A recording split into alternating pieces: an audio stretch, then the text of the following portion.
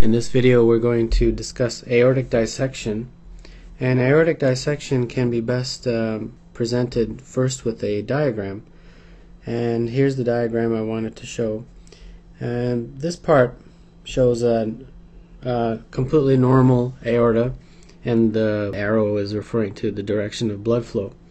Now the dissection is referring to a small tear that happens here in the intima, which is the innermost layer of the wall of the aorta, and the blood then flows into this part, which is a false lumen that's created because of that tear. And when that happens, the blood starts to accumulate between the intima and this layer, which is known as the media. So that's really what a dissection is. And dissections, aortic dissections, are broken up into two types. There's the ascending aorta, aortic dissection of the ascending aorta, which is known as a type A aortic dissection.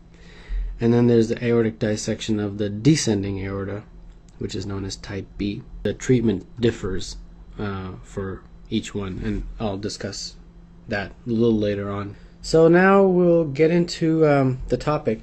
Before I talk about symptoms and diagnosis, I wanted to discuss just a little bit about risk factors or cause. Why would this happen in somebody? Well, by far the biggest reason is high blood pressure, hypertension, uncontrolled hypertension.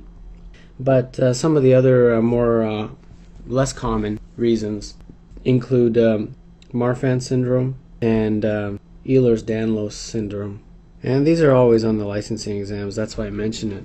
Alright, so now let's talk about symptoms. So if someone does have an aortic dissection, how would they present? They're definitely going to have chest pain, and in particular in the precordial region. But it's the way they describe the chest pain that is really classic on a clinical vignette in a licensing exam.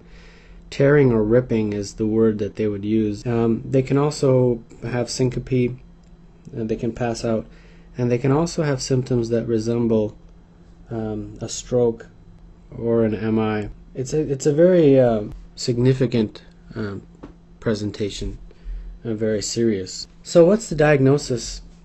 Most commonly a chest x-ray is done immediately, but the chest x-ray is not specific. It could suggest a dissection, but to be more specific you have to do something called a TEE. And the TEE is a transesophageal echocardiogram. Now the echocardiograms that are normally done are transthoracic, where they put the gel on the person's chest and they do the echocardiogram. Transesophageal, for those of you who've never seen one, is when they put the tube down the person's esophagus, and that allows the echocardiogram to be done in a way that's more closer to the heart and aorta. It gives a closer look. There's two other tests that are more expensive: CT angiogram, CT angiography, sorry, and an MRA, which is a magnetic resonance angiography. So the TEE is probably the best in terms of cost and in terms of being specific to diagnose the aortic dissection. So now we'll get into the treatment. And like I had mentioned previously, there's two types of aortic dissection, type A and type B. And how you treat them depends on which type. So type A, if you remember in the diagram, was the ascending aorta, if the dissection is in any part of the ascending aorta. If the dissection is in any part of the descending aorta, it's type B.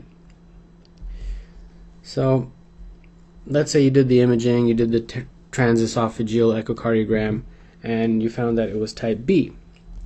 Well, for type B, the mainstay of treatment is medications, and in particular beta blockers. And your options include labetalol, metoprolol, and those are the medications that you use in type B. Type A is treated with surgery. It's a surgical treatment, and it's almost always indicated if the dissection involves the proximal aorta, the first part of the aorta. So that's a very brief rundown of the aortic dissection topic. I have one clinical vignette that I wanted to go through, and here we go. A 59-year-old man comes to the emergency department with severe chest pain radiating to his back. He says the pain started suddenly 2 hours ago and is most severe between his shoulder blades. He has no significant past medical history and does not take any medications. Vital signs are a temperature of 96, blood pressure of 160/100. Radial pulses are absent bilaterally. An electrocardiogram demonstrates sinus tachycardia with a rate of 100 without evidence for ischemia. Chest X-ray is normal. CT of the chest is performed, and one of the images is shown. Other images show that the ascending aorta is normal. The most appropriate initial management is. Okay, well, if the ascending aorta is normal, that means this is not type A. So what they're saying is that this part, this ascending aorta here, is normal. So this part is normal. So this vignette actually had a image, but I couldn't fit it in. But it did show that there was a dissection in the descending aorta. So what that means is that this is a type B aortic dissection.